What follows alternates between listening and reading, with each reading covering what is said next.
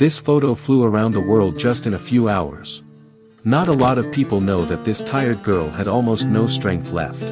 She had a broken finger, all the muscles in her body ached, because the animals were pulling her to all the sides for 3 hours till they reached the location of evacuation. It is shocking how maimed dogs in wheelchairs with injured paws and stitched backs manage to overcome that journey. Welcome to the UniqUA channel. Subscribe to see firsthand the stories of real events which happen in Ukraine during the war. 20-year-old Anastasiya Tykha with her husband Arthur Lee have evacuated 15 dogs, most of which are disabled, 5 cats, a chameleon, a turtle, a hamster and a spider from the occupied city of Irpin. A married couple works in animal protection and temporary care. They provide medical help and dog training, buy wheelchairs, and keep dogs till they find new owners. Till the last moment, we planned to stay at home. We had a storage of food and water for us and for animals. When we heard gunfire and explosions, electricity, gas and water disappeared. We understood that we urgently had to save ourselves and our animals. To evacuate we had to walk a long distance. Our dogs are wild and ill and it was clear that we wouldn't be able to take all of them. Recollected Anastasia. Danger of evacuation was obvious, but they decided to take their chance anyway. At that time there were well-known situations when Russian occupants shot local people while they were trying to evacuate from the city. It was hard to imagine how a journey with that many animals could have ended. At first it was hard to move for the girl, as the dogs didn't want to walk, they were resisting. Big animals were turning over wheelchairs in which disabled dogs were. They had to lift them again and put the dogs back inside. Cats were sitting in a supermarket trolley. Some dogs were carried in arms, especially a disabled dog which scratched his paws to blood.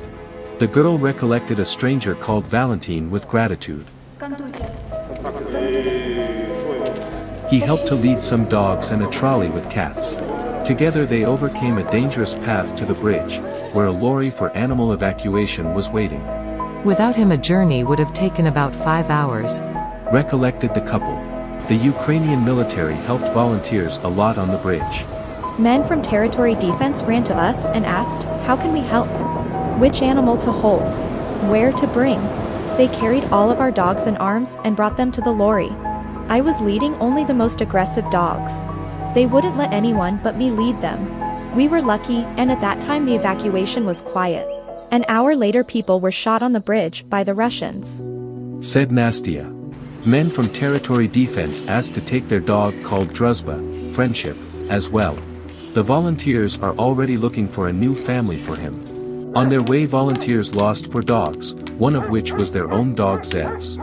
That's why when they brought all other animals to Kiev, Nastia and Arthur returned on foot to shattered and abandoned Irpin to find their dogs. Animals are like children to me. You can't abandon children. Said Nastia. Fortunately, that risky mission to save lost dogs was successful. They found Zevs and some other abandoned animals which the couple took with them. The photo of the heroic deed impressed people all over the world so much that Nastia received messages from people who wanted to take her dogs to their families. All the dogs from the photo found their new families and moved abroad to England, Croatia, Italy, France, Poland, Germany. Now the couple carries on their mission of saving injured and abandoned animals.